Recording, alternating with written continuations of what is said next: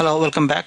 In the last video, we learned about Charles Backman's navigational database management system, and this is a summarization of what we learned last time. His approach was to store in a linked up data set, which forms a huge network of data, and whenever the database open, the database management system software gets a pointer to the first record and other link pointers, and two databases came up with that. One is called IDS, another called IMS by IBM.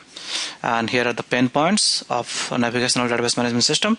It's difficult if I want to know how do I find how many people are in India, or there's no capability to search.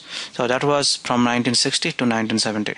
So to do that, to basically to enhance that research, what was started by Charles Backman, is another guy called Edward Ted Codd, or famously known as Codd. So he started a research on while he was working at IBM.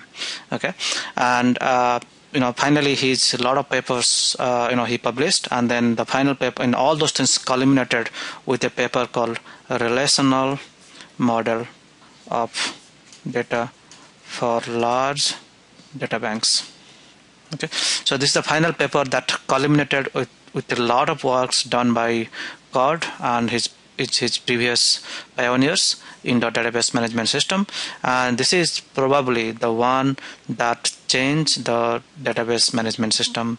So let's basically take an example and see what Codd did and how Codd's things are a little bit different than whatever Backman was published. Okay, so the thing is that let's take an example. Generally that we store in database management system information about a user. Okay, so let's say this is an user, and this user has a first name and has a last name, say has an ID, has a telephone number, and let's say an address, and a lot more. Okay, so now what we're going to do, we are going to describe. So this is Backman, and this is Codd. So as per Backman, what we're going to store, we're going to store this in a linked list. So that means what he was doing, he was showing that first name, let's say first name is X, last name is Y, ID is 1, telephone number is 100. So this is one record. And then another record, let's say name is A, there is no last name, therefore an empty space will be there. Then let's say ID is 2, and there is no telephone number. So that's there's an empty space here.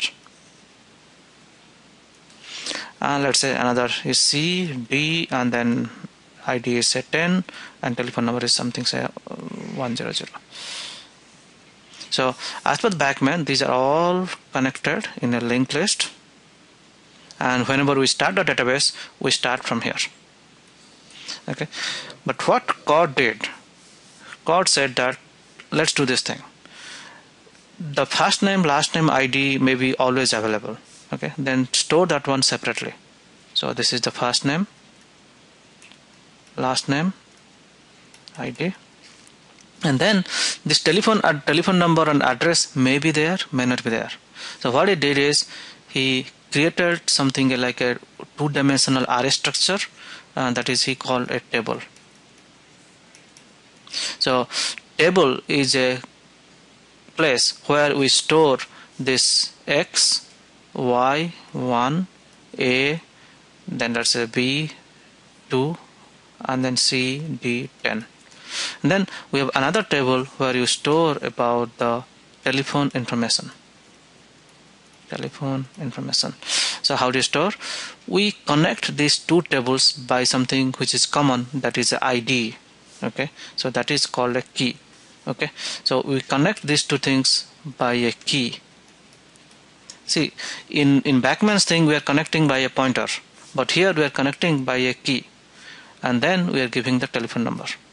Okay, so this is the fundamental things that is a differential between the navigational database management system, and this is what called relational database management system. Okay, or RDBMS. Okay, and then Codd proposed another set of language. That language is something like a set kind of language. Okay, and this is set oriented language to manipulate, to retrieve information from these kind of tables. Okay, and that set oriented language later become what we ubiquitously known as SQL or structured query language. Okay, so I hope you understand the difference between the navigational approach and the relational approach, and in the next set of videos we are going to do a little bit more about what we are at this point. Thank you.